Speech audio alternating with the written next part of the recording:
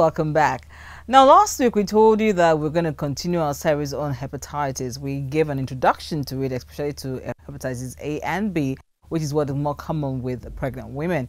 And so this week we're going to continue our series. And of course, Dr. Clement Debo is in the house. Thank you so much for coming back to the show and telling us more about this. But before we go into the second part, just in case for any of our viewers who missed it, a quick recap of what exactly hepatitis is, especially A and B. Thank you.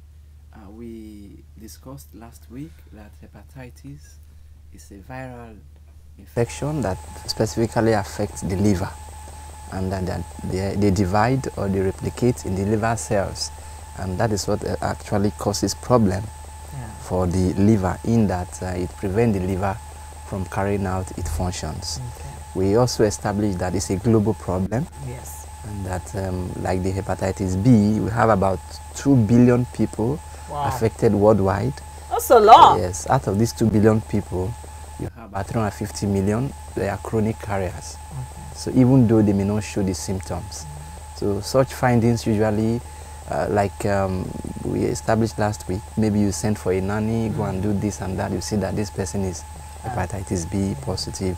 Then during antenatal, the women comes around, you do a test, you see that they are also positive for hepatitis B. Yes, and you also talked about the ability of a child being born and not having hepatitis, especially A. Yes. Because you said it doesn't spread vertical. Yeah, there's no vertical transmission.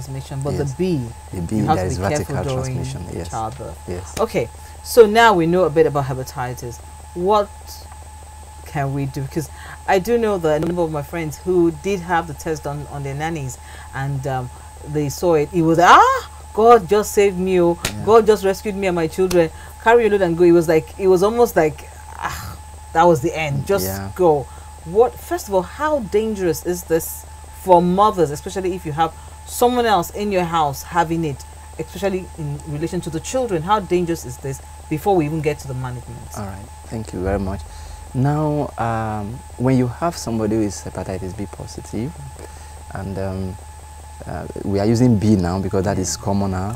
In fact, anywhere it's commoner. It does not automatically translate to somebody getting it, just because it's having a handshake. There must be exchange of fluid. All right.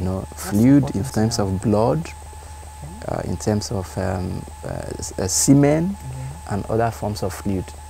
And there has to be a breakage in the membrane. There should be a breakage before you can contact it from another person. So it's not like maybe she used the cup and my kid used the cup. No, it's not like that. It's not like that. Yeah. Even though that kind of transmission, they call it horizontal transmission, but that's not the major source of getting the stuff. And sometimes adults, if that disease was contracted in adulthood as an adult, sometimes it runs its course and disappears. Oh, really? Yeah, so it may not even eventually come down with the liver failure or cirrhosis or hepatitis. And if there are no other factors that could trigger it, like in that of A and D or any form of it, if the person does not take alcohol, alcohol can make it even worse actually. Really? Yeah. So there are a lot of factors to consider. But however, if the person manifests with the symptoms or the clinical manifestation, so it's actually a problem. So such a person would have to go for treatment, not self-medication. They will need to see a specialist, gastroenterologist. Those are the people who take care of... big word. Yeah. So who takes care of things like that. And there are some drugs, and some antiretroviral works for... Really? I thought it was for HIV. Yeah, but some of the HIV is virus, remember? Okay, that's true. It seems like it's a different thing, but when you break it down... Yes. So some of them actually have been approved for the treatment of hepatitis, and you have to use it for a very long time. Another group of drug that has been used is interferon. So, but these are expensive drugs, and that you have to have that account before you can do that. But sometimes, very minor few things that will be done, the hepatitis B will go away. So, but for the baby, which is should be our primary focus, vaccination is very important. In the case of that baby, as soon as the baby is born, you give the hepatitis B vaccine, and then you give the immunoglobulin. Okay. What that means is that the vaccine is actually, a vaccine is a substance or an antigen that when you introduce it to somebody, the body will synthesize antibodies against that thing. So that when next it sees it, it attacks. Oh, okay. But it's different from the immunoglobulins in that the immunoglobulins are already antibodies, already prepared to fight. To fight. Unlike when the vaccines will make it synthesize. And then the next time. Yes. But this one is prepped and ready to go. Yeah, it's going to start fighting until the vaccine you have given allow the body to synthesize their own antibodies. So within that 6 months, that baby will be able to fight. Okay. So the vaccines will now take over by synthesizing other antibodies from the system. What about the mother? What's the management for? Yes, after delivery, even though some people have decided to use these retroviral drugs while the mother is pregnant, because the drugs are not known to cause any problems with the fetus. Okay. So they use it. So others might wait that after delivery, I want to start using this. It does not contraindicate breastfeeding. Okay, so during you can still do that, because I know when it comes to drugs, we're always very particular. Breastfeeding, they tell you if you're breastfeeding, don't take. That doesn't affect. No, it does not. So the baby can breastfeed. It can take all other immunization. You know, you have like hepatitis B vaccine. You have it up to 3 doses at different ages in the baby. So that is to prevent that. Then on the, let's say, prevention is actually better than cure. If we keep our environment clean, and we wash our hands, we wash our fruit, vegetables very well, we cook them, it could reduce the chances of doing this. Then for hepatitis D or A, some people who uses shared needles, you know, drug users and all of that, if they minimize sharing, it could also reduce that. Then having one sexual partner for those who contracted, that is also very important. In does protection also help?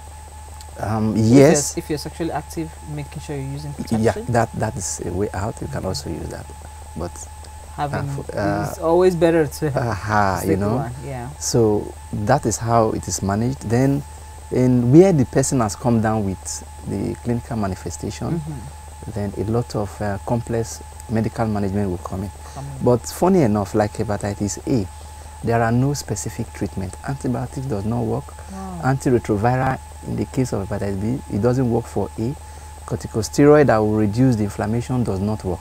Wow. You see? So it's usually supportive. The patient is like this, you support. The patient is like this, you support. So if the person makes it, then in the case of A, you will likely not have hepatitis A again. But hepatitis B does not exist on its own. It's a co-infection with B. So one that has hepatitis B, the chances of having hepatitis D is very high. Oh my goodness, this is getting worse. So, and also any of these, HIV could also complicate it. So that high risk sexual behavior is a major factor in having this hepatitis. Wow. Okay, so basically this prevention is better than cure. Yeah, really. It's easier and it's better to ensure that you don't get there than to get there and start to think of what to do. Yes, and when you get there, like the mothers, that is not the end of life. In fact, they can live their normal life, but let them prevent their baby from having it. Yes. Anyhow, they had to source, because some people say don't breastfeed. That was before.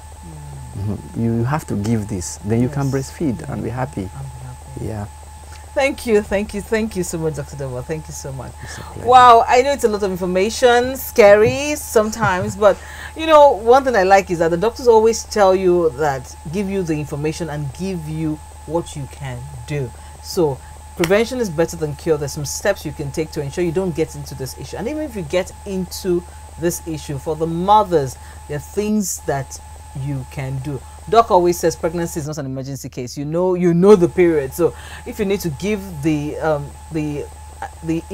what did you call it again? Immunoglobulin. It's going to cost a bit of money, but you have time to get it together to ensure that your child is safe. That is so. Look, there's nothing too much to sacrifice for your child. That's what I believe. That's just what I believe.